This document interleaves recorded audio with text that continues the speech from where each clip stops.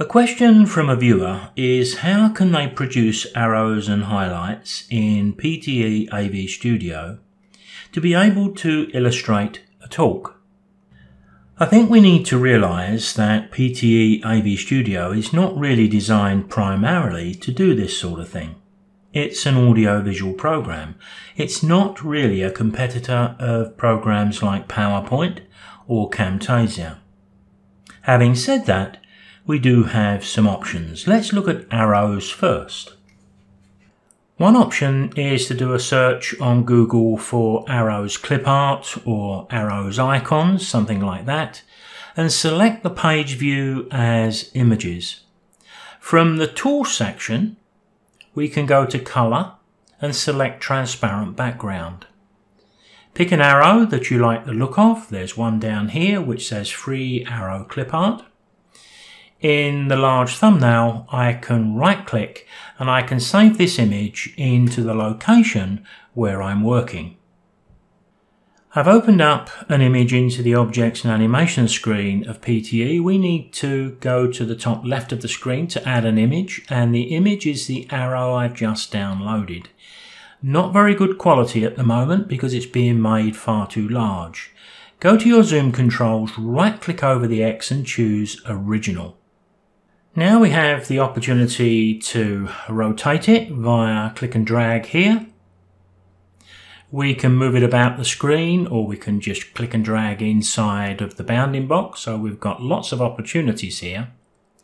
But if you want to change the colour, and I suppose the most obvious is white, you need to go down to your colour corrections, add a filter, and you can do some experiments here. But if we go to negative, we can change it from black to white.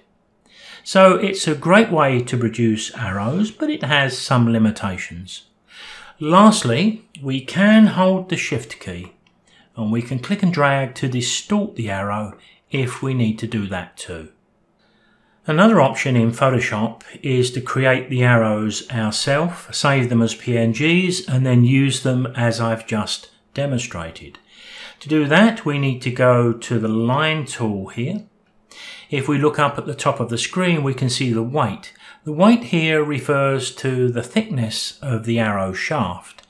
If we go to the little drop down on the cogwheel, we can choose whether the arrowhead is at the start or the end of what we're about to draw. I'll leave it at the start. And the width and the length here refers to the width and length of the arrowhead. So if I hold my Shift key and click and drag, there you can see I've just drawn an arrow, and in our case it's been drawn in white.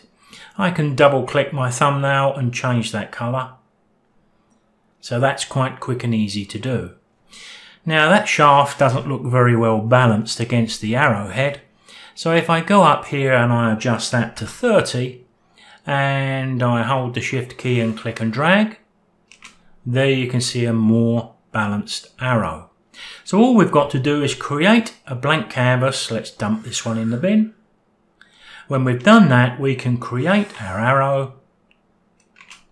We can then save that in any colour we wish into our PTE folder as a PNG file. So all of the transparent area will remain transparent. Back into PTE Objects and Animation screen, as you can see, there's the arrow I just created in Photoshop, saved as a PNG, and we've got all the same options that we had before.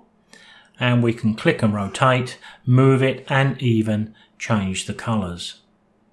Good thing to experiment with the colour correction, but just as an example, if we go to the coloration here and red, there you can see it. If I click the panel, I could, in theory, pick almost any colour from millions of colours.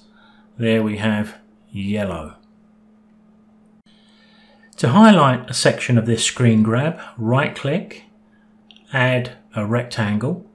From the properties, change the vertical gradient to solid. Pick a colour that's appropriate. OK.